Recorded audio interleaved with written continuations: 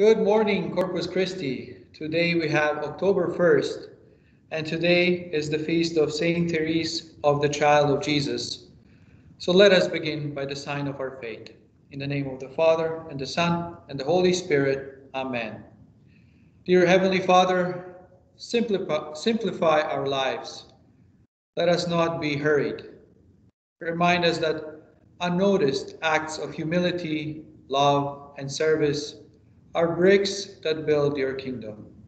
Calling a friend, opening a door, or just letting someone go first can be the first step to save a soul. Even the smallest things can reveal your great love. Show us your ways, O Lord, and guide us as a part of one body of Christ, building your kingdom. Day by day, brick by brick, prayer by prayer. In Jesus' name, amen.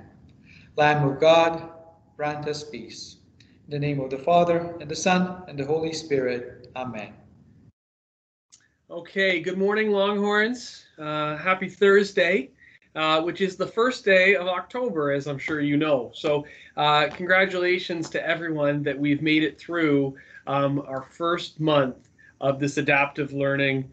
Cuanto, we've done excellent because we come together and we work hard and we communicate and we act as a community. So all that is a testament to how strong of a community we are as Longhorns. And thank you for that. But what I do want to remind you is that I was looking at the calendar and we have 30 instructional days until the end of the quadmester.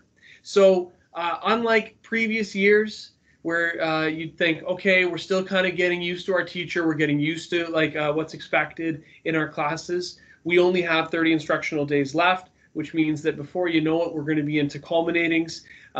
So, if you have concerns, use the virtual academic support that's offered every day. Talk to your teachers. Make sure that you're staying up on your work. Get those assignments in. It's great that today, the first day of October, that we're going to start on a new foot to be able to make sure that we're ready for those final 30 days of this quad.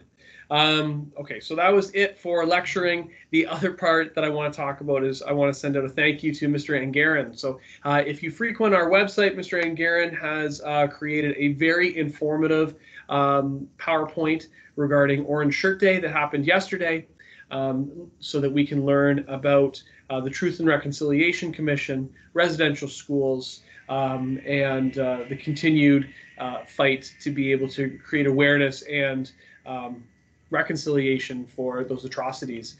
So I think that if you have an opportunity, please take a look at that. It's up on the website for you to peruse. Okay, so feel free to do that. And that's absolutely it for today. Tomorrow we are going to be having our liturgy. As always, every Friday, it'll be at 1:15. Thank you, Father, for organizing that.